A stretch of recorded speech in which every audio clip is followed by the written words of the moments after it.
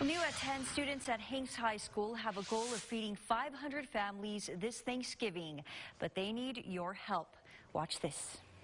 Inside one classroom at Hanks High School, you'll find a growing collection of canned goods.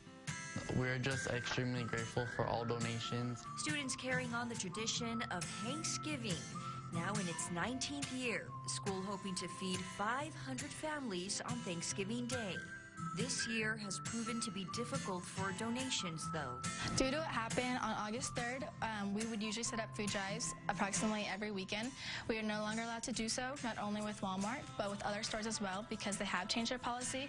This has kind of forced us to take a different route. Now Thanksgiving is dependent on you, the community, to show these hundreds of families they are loved. The community can help by bringing in any donations, cans.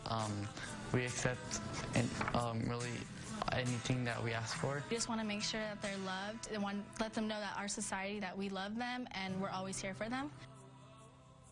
And you can bring all your canned good donations, even turkeys, by Hanks High School if you'd like to help.